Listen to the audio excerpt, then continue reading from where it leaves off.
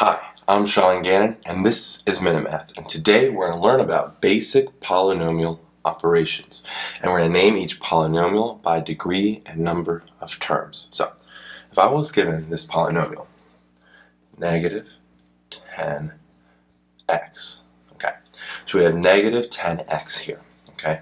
Well, how do we classify this? Well, first thing we're looking at here is, well, we see x to the first degree, right? That is our highest degree of x to the first power, right? So that's linear. We're linear, right?